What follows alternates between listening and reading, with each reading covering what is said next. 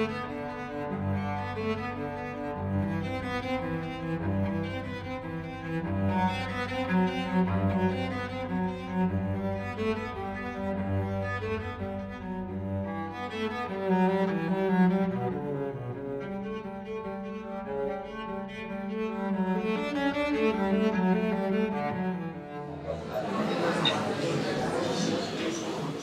evening. I'm delighted to welcome you all to the Fleming tonight. I'm Janie Cohen, I'm director of the museum, and we are thrilled to have you here. Before I introduce our speaker, I want to thank our supporters for this evening's lecture. The University of Vermont's Humanities Center and UVM's Department of Art and Art History are both supporting us tonight.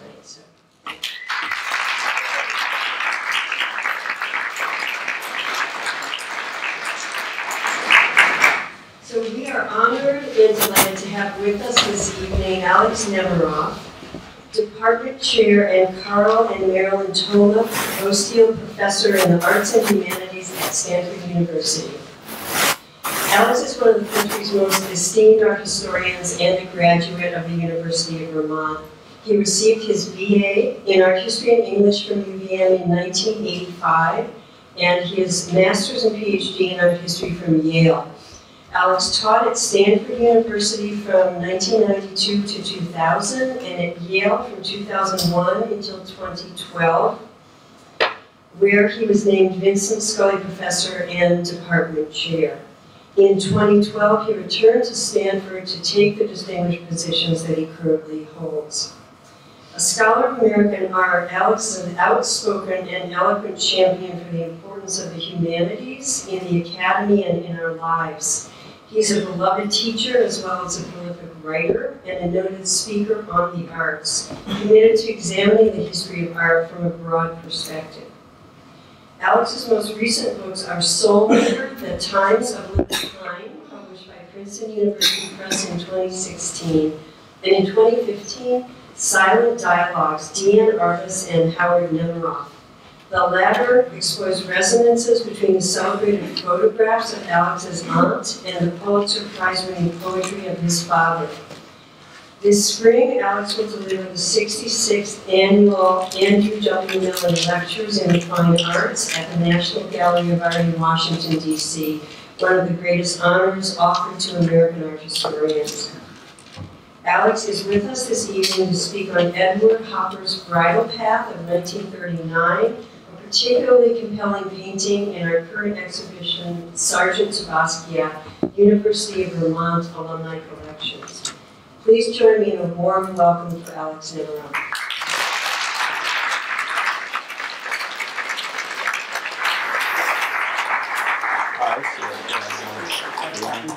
Okay, thanks, Jamie. Yeah.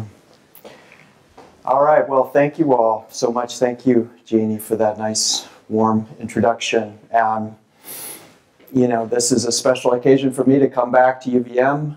I remember taking a class in this very same room back in 1985. It was an interdisciplinary class about Chaucer and the visual arts. And I was an art history and English major, and I can't say that many things I did were particularly wise when I was an undergraduate, but that was a very good choice for me because it completely predicts who I am to this day, which is I love to combine literature and art, and you know, I have never lost sight of the fact that my mentors here, some of whom are in this room right now, are so patient and supportive of me and continue to have a lasting effect on who I am as a teacher and a scholar. So I'm one of these people who has the great good fortune of feeling in middle age to be so connected to my university, to where I was trained. And every place on this campus is really meaningful to me, and it's tremendous to be back. So thanks, UVM.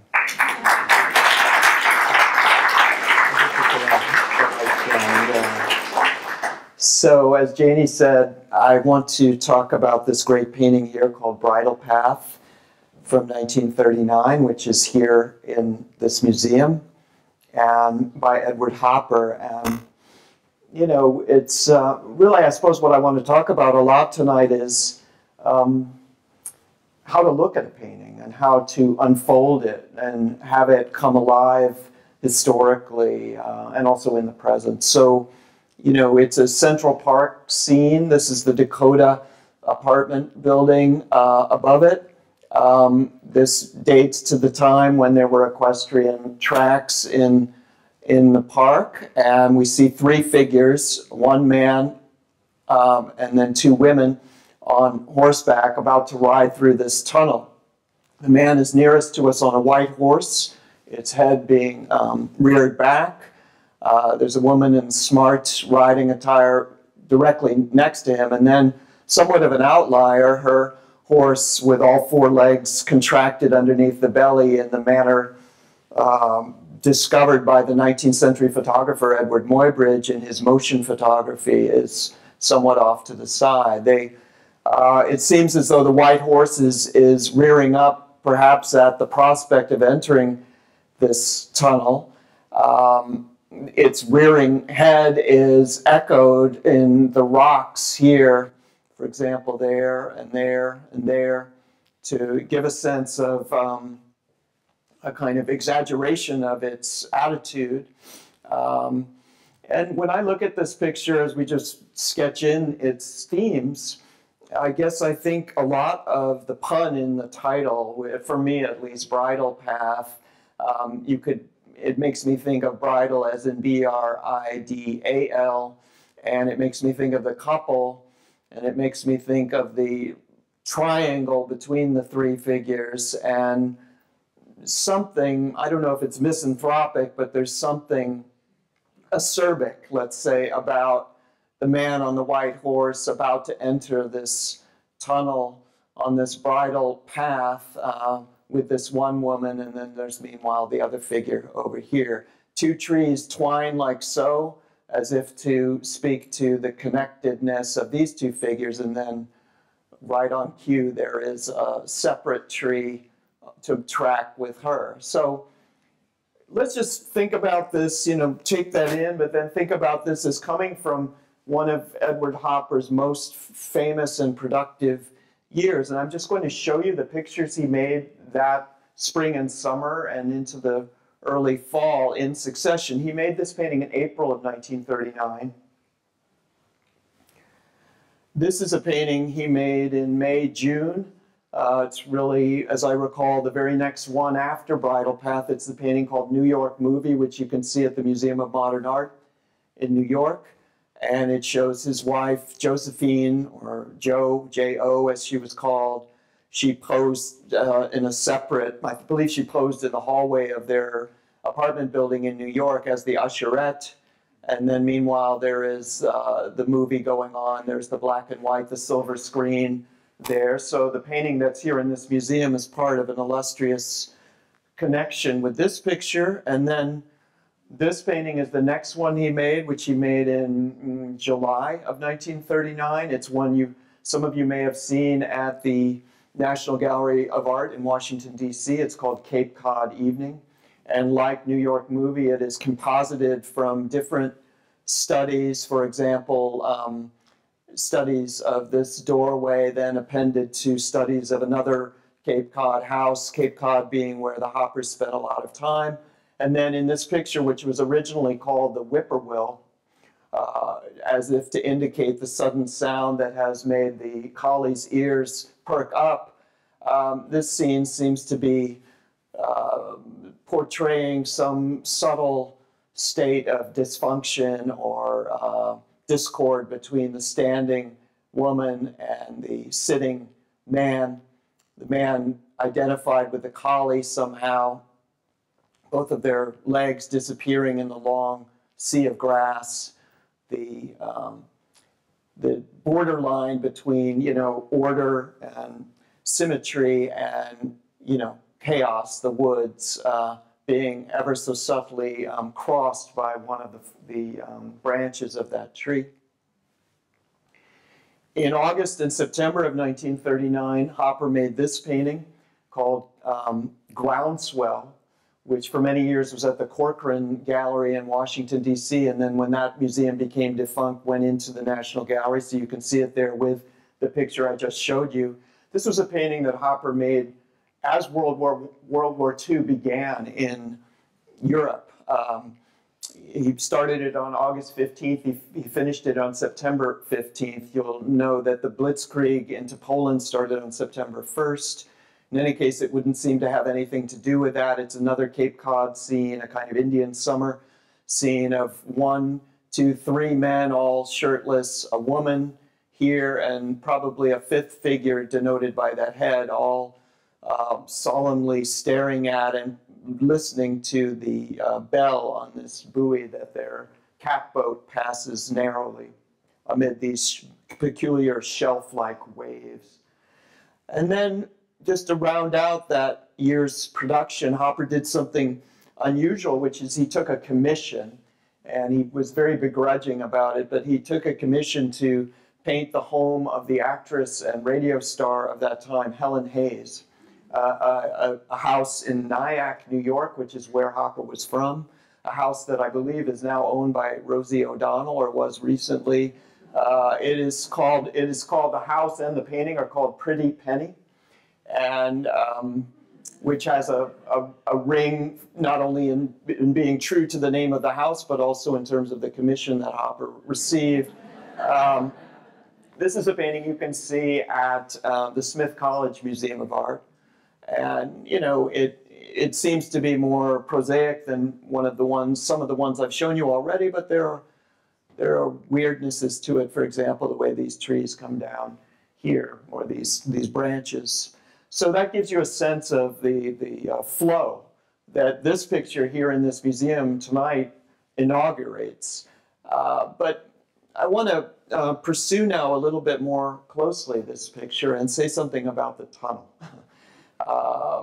You know, several of the paintings we've looked at before, and particularly Cape Cod Evening, have a kind of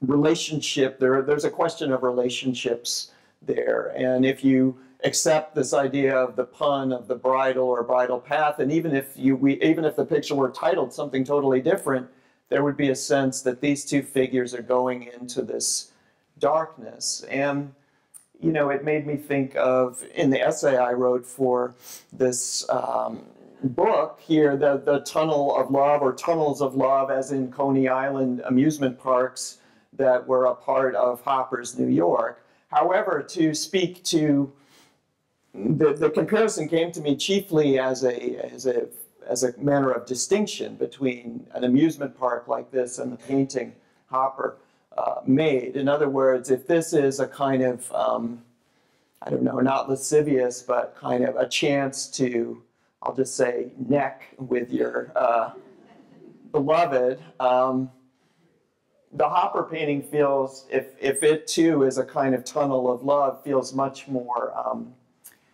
repressed or cautious or genteel or all of those things. It's a kind of more a tunnel of love for the upper crust, let's call it, right? And to emphasize that, let me just say something about the artists who portrayed, let's just call it like equestrian-based affection. That's not a very good term, but I did just drive from New York, so okay. So check it out.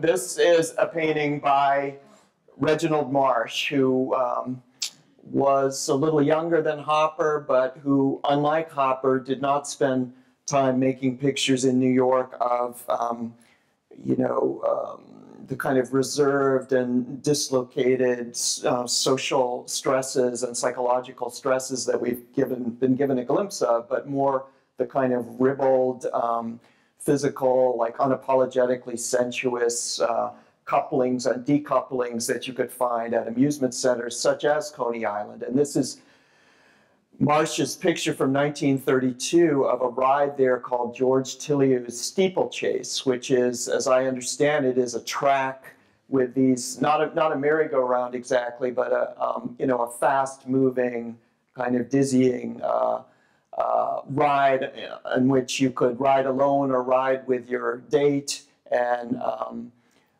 circle on these ersatz or artificial horses. And in this one, the sailor is, holding on from behind his this is a kind of frankly sexual picture. So he is mounting her as she is mounting the horse, and it is, in this Rubensian way, Peter Paul Rubens being someone who is, clearly on Marsh's mind, is about, an exploration of this darkened kind of chiaroscuro of, desire and one-night stands and a kind of loose-frilled or frilly, gartered kind of floozyism, let's call it. Yeah, notice like when paintings require you to kind of torture or bend your language, it's usually a good sign, because words and pictures don't match really. That's one of the things one notices after departing from UVM and starting as a teacher and been doing it for 25 years is they don't match. So usually when you feel the not matching is a good sign. So yeah, so this is 1932. As I said, it's actually at the Smithsonian. This is a Saturday Evening Post cover from April 1935, not by Norman Rockwell, but by one of his rival or co-illustrators for that publication, an artist named M.L. Bauer, B-O-W-E-R, which, I think in the true manner of Saturday Evening Post, of sort of hedging its bets between the sort of vulgar and the fine and the safe, trying to appeal to all parties and to each party's taste for both of those phenomena, that is to feel kind of comfortable and prudent and puritanical, as well as very interested in the things one professes to abhor. This scene of, daredevil riders at the circus keeps the woman and the man discreetly apart, not only he's further back. He seems curiously tiny in this, I suppose, but also allows you to imagine that this is a kind of, it's erotic. It's an erotic thing having to do with horses. Okay. Yeah. So, when we're still thinking about Bridle Path here. Don't worry, I'm not going off the rails. I mean, so 1939, I always like to think of what has happened in a particular year, and so 1939, which is the year of Bridle Path, and we know is such a tremendous year for Hopper. It's also a great year in Hollywood, probably the ultimate year in Hollywood when you think of all the fantastic films that were made that year. Mr. Smith Goes to Washington, The Young Mr. Lincoln, The Wizard of Oz, Hunchback of Notre Dame. Those are just four that come to mind, but also, of course, Gone with the Wind. And, in thinking about this lecture, I was thinking, okay, I know that the Hopper feels kind of repressed and cautious, and the tunnel of love is something to shy from or to be very prim and proper about. Where are there scenes of horses in Gone with the Wind? And if there are such scenes, and I quickly remember that they are there in the Burning of Atlanta sequence, what is the connotation of them? So you'll recall from the film, and for maybe a few of you who've read Margaret Mitchell's best-selling 1936 novel, the Union Army is coming through Atlanta. The Confederates are blowing up the munitions depots. Scarlett desperately wants to get back to Tara. Red is the only person who can give her a hand, and he steals a horse and tries to get her on her way, though he famously abandons her and leaves her to navigate to Tara on her own. So I wanted to go straight to Mitchell's text and see the kind of erotic language here, because I just had a theory, that that the flames would have something to do with the relationship between Rhett and Scarlett. So then there was a crash of falling timbers nearby, and Scarlett saw a thin tongue of flame lick up over the roof of the warehouse in whose sheltering shadow they sat. So that's a warm-up. Then a glare brighter than a dozen suns dazzled their eyes, scorching heat seared their skins, and the roaring, crackling, and crashing beat upon their ears in painful waves. For an eternity, it seemed, they were in the midst of flaming torment, and then abruptly they were in semi-darkness again. Then his arms went around her waist and shoulders, and she felt the hard muscles of his thighs against her body and the buttons of his coat pressing into her breast. A warm tide of feeling, bewildering, frightening, swept over her, carrying out of her mind the time and place and circumstances. She felt as limp as a rag doll, warm, weak, and helpless, and his supporting arms were so pleasant. So you probably like my curation of Gone with the Wind slides to illustrate that.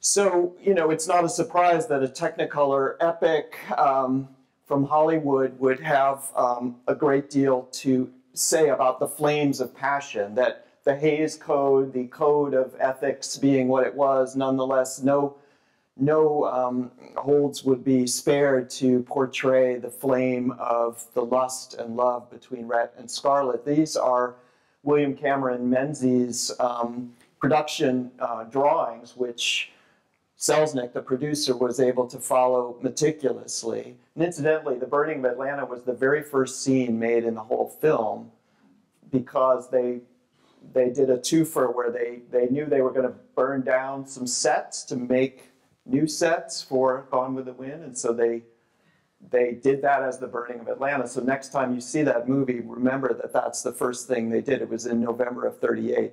But in any case, it was all planned out well before in 1937.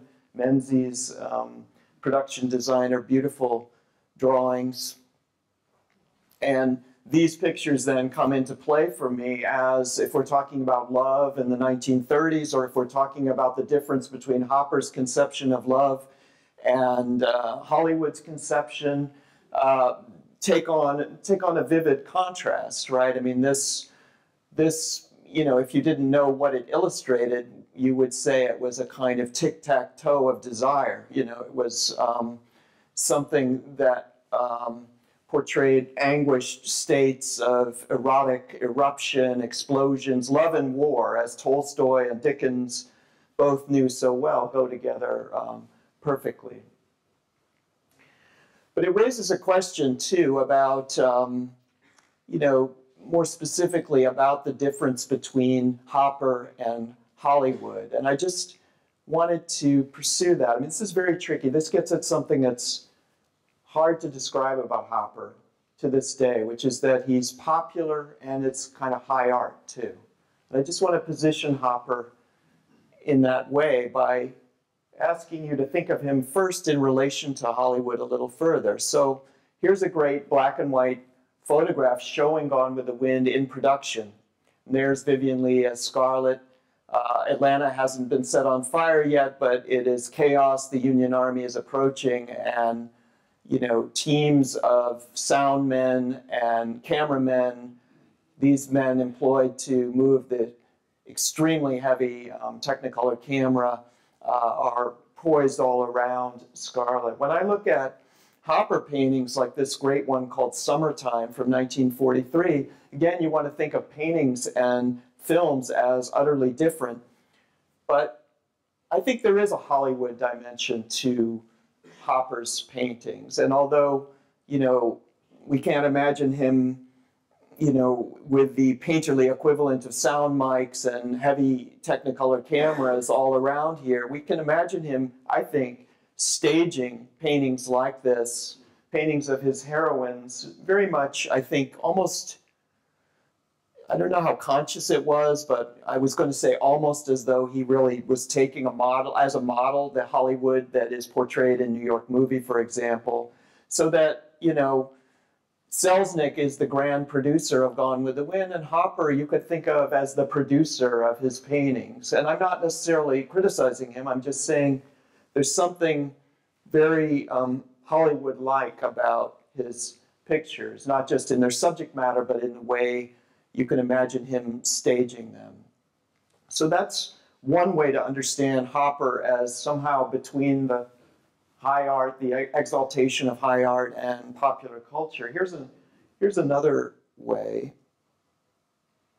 Well, you know, if you look at another one of William Cameron Menzies' drawings, this one, of course, of Scarlett here at Tara in the pre-war days, you know, I would say Bridle Path too has this, it feels related to a kind of Hollywood scenography where a scene is not just painted but is kind of staged, and staged with an idea of its narrative accessibility in the manner of a film.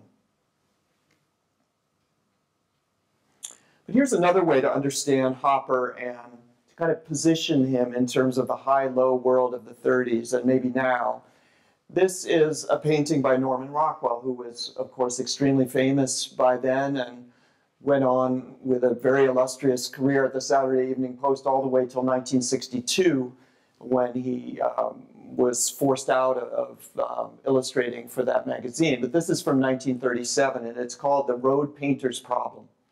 And it's done up here in the image you see prior to the, you know, it's not the actual cover, but it's the prep for the cover. What is the road painter's problem? Well, you can see that his painstaking work to create the straight lines by which the rules of not just the road, but of society govern or run is ruined by this animal escapade down underneath his bottom. And the dog chasing the cat. And when I look at this, I think very much of it as a statement about what else? About painting.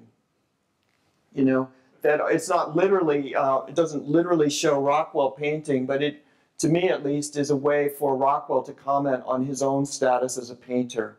And it's a kind of, there's a kind of tomfoolery to it. Rockwell was a very melancholy guy. He was much more complicated, I think, than an idea of dismissing him as just a popular illustrator would suggest.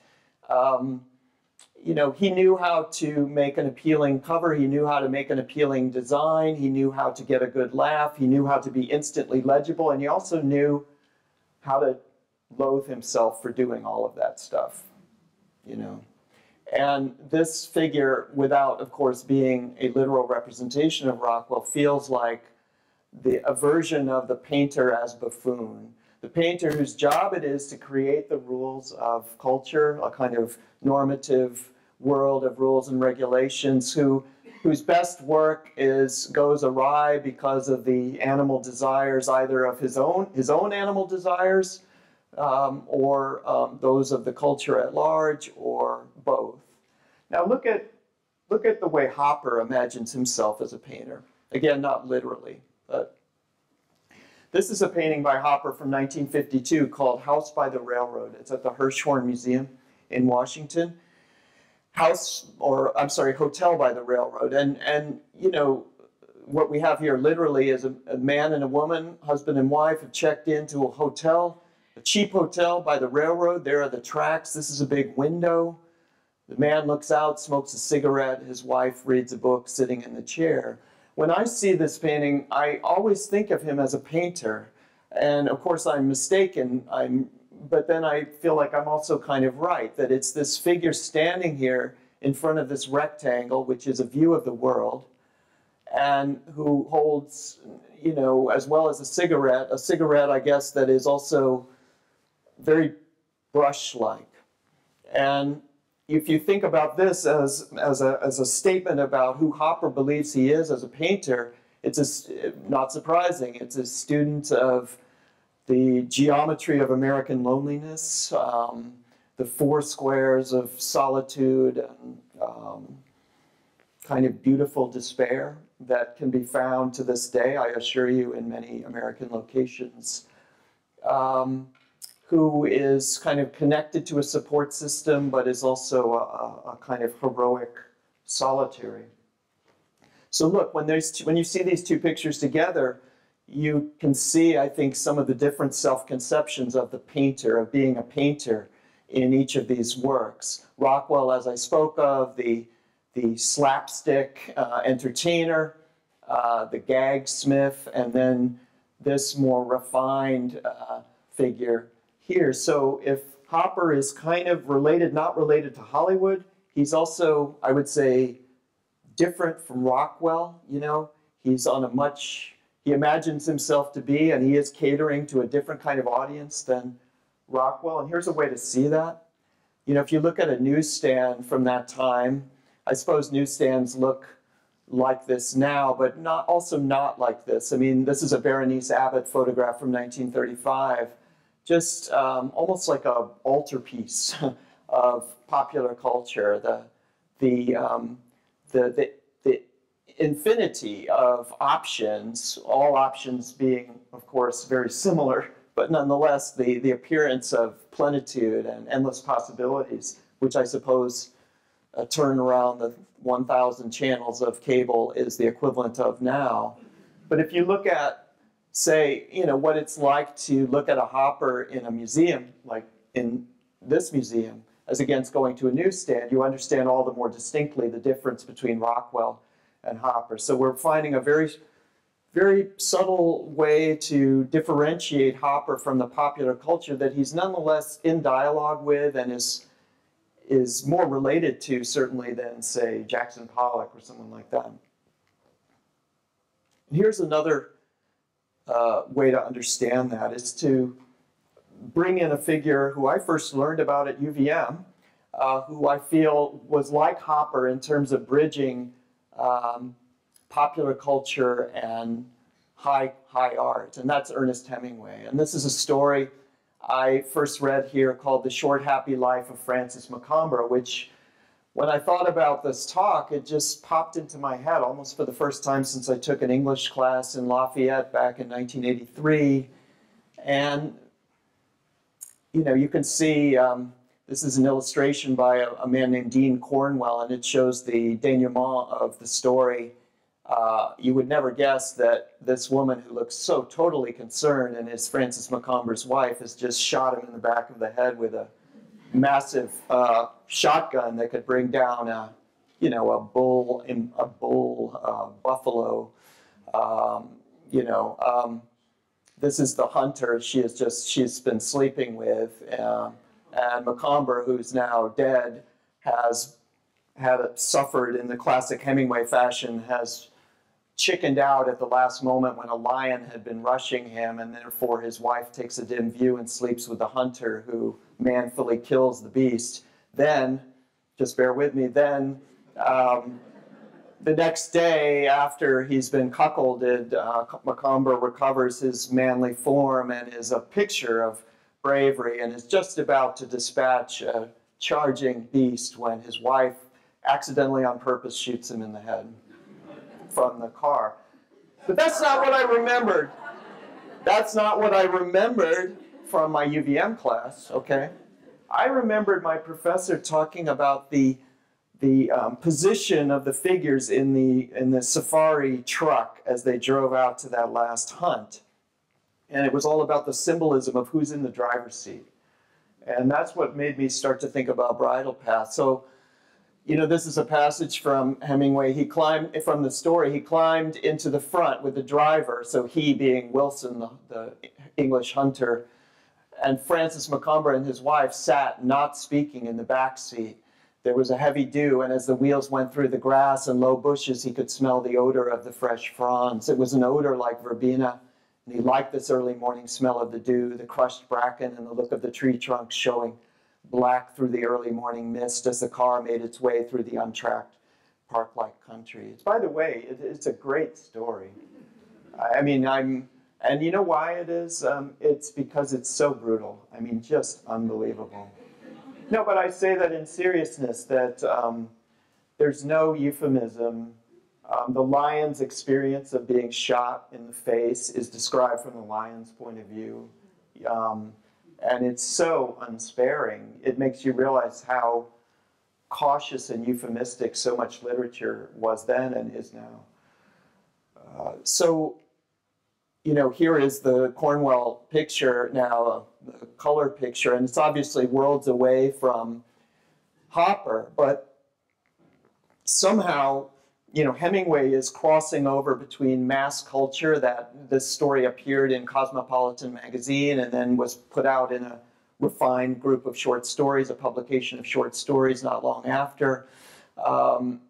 You know, he has his own negotiation with this popular high combination, and Hopper has his own. And there would seem to be the point of the comparison, except for one other thing that relates to Bridle Path, and it's just this, that, you know, there's no big hunt in Hopper's work, really. You know, Hopper, there's Hemingway on his 1935 African safari, which led to the writing of the story I've just been discussing, and here's Hopper. You know, so the only trophies he has are his stove and, you know, various other implements of beautiful American artisanal design.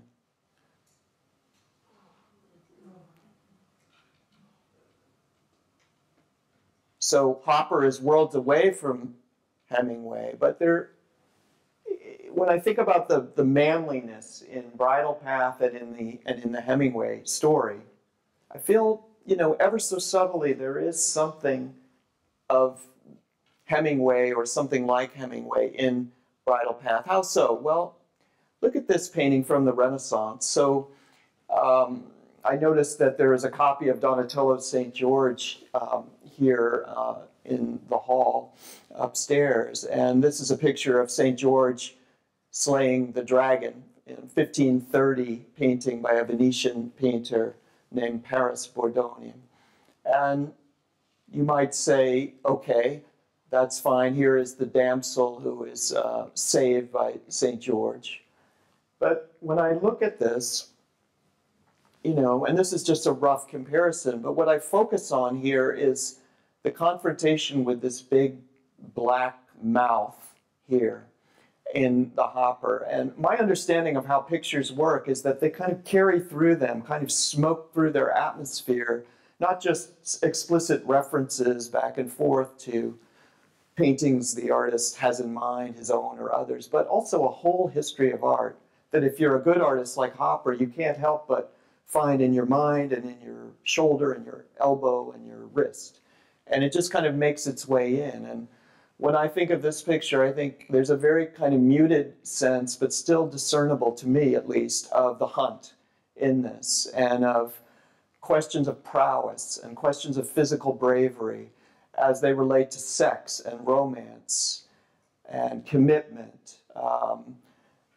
You know, and it's all, of course, left unsaid and unresolved, but, you know, to me it gives a little bit of a kind of mythic or a mythic dimension to the couple's confrontation with that tunnel. Let's come back, though, to this painting, Groundswell, though, and think about it in relation to Bridle Path for a moment. I mentioned it was made just as World War II was beginning, and again that it seems to have nothing to do with that. But as I look at these Cape Cod sailors, I mean, this is something I've written about, this picture, and you know, the more I started to think about this odd scenario, which I've sketched out before, which is why this almost kind of preternatural staring at this buoy, you know, as though it's indicative of something, you know. And of course, it's never said what it is, but on this bright day with the cirrus clouds flowing through there, and, you know, it's hard to say, but one thing I found is, you know, there was a huge hurricane, some of you will know this from history, in 1938 that swept through the East Coast and, for example, put downtown Providence, Rhode Island under many feet of water.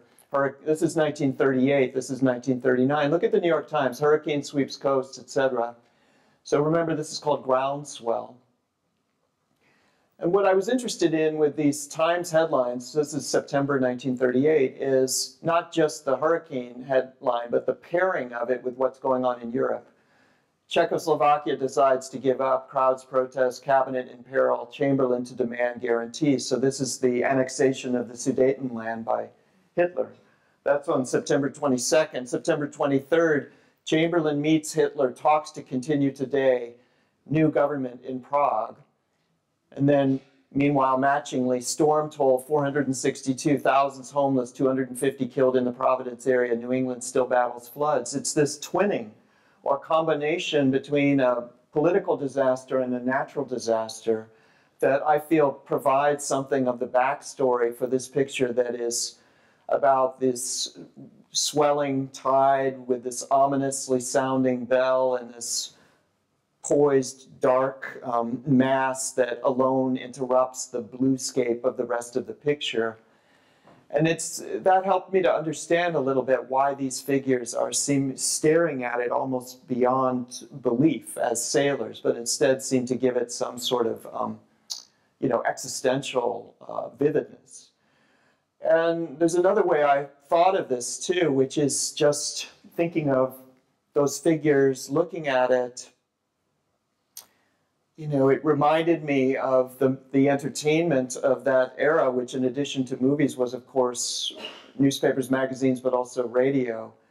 And, so much news from abroad was carried in waves from Europe in those days. The very political situations I've just been describing attracted record listenership among Americans. And there's some way that this picture feels related to all of that.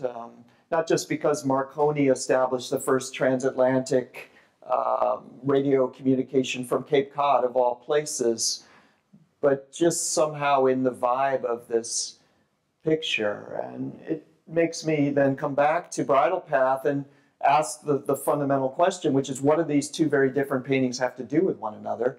And on one level, the answer would be nothing at all, but they're both co-educational pictures of leisure that are somehow fraught. The black tunnel becomes more vivid now by virtue of its kinship with the buoy here. And without, making literal diagrams or journalistic illustrations of anything, Hopper is nonetheless basically dealing in the same plot here, the same narrative of a group of figures confronting some reason for trepidation, some kind of caution. Groundswell is such a great populist term as well as a nautical term, right? I mean, a groundswell of public opinion. Father Coughlin, FDR. What is the public? Which way are we swaying? Which way are we going back and forth here? What is the call? What is the news? It's not unlike now, where every day there's a new wave and a new sway and so on. Here, the energies of this picture, you see the white catboat, it's kind of deep, rounded belly sloping like this. It's very much in kinship with the white horse. And you could say, too, that, Hopper knows how to design a picture, though that's the tree, things appear in both of them, and they somehow seem, not surprisingly, made by the same mind in the same set of months and with the same kind of general but serious preoccupations governing both.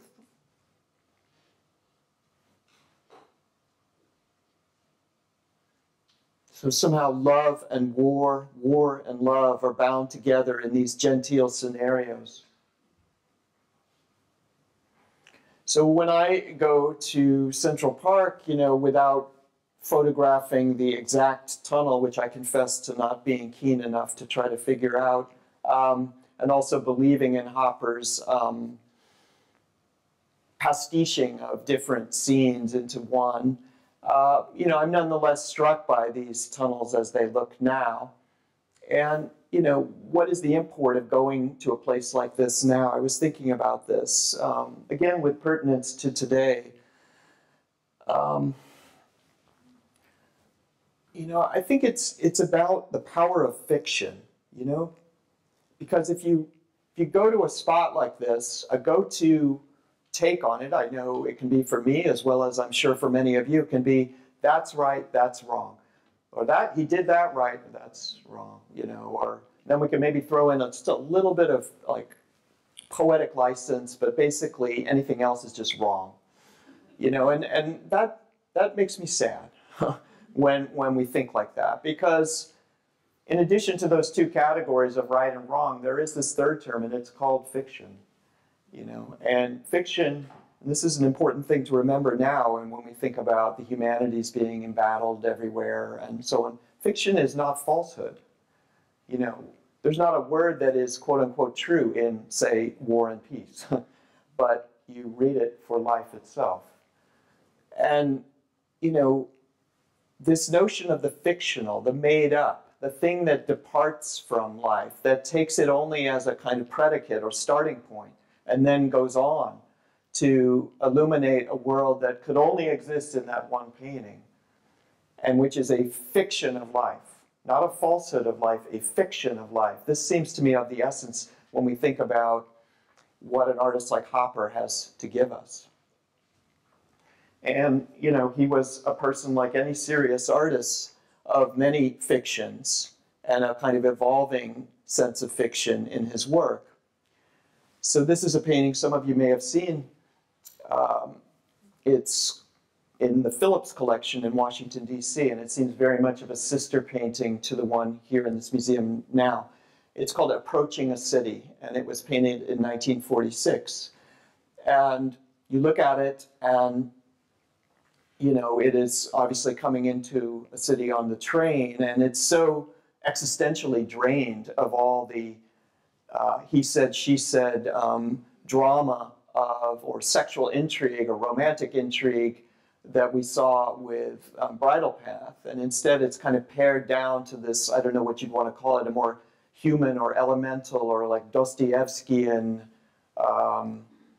or even Melvillian, let's say, feeling of confronting the abyss or the unknown, not without its noir, its Hollywood noir, its sort of Bogart-like sense of when you approach a city, this is what it's like when you approach a city. It's not going to, you know, the Hard Rock Cafe. It's going down into a subterranean world.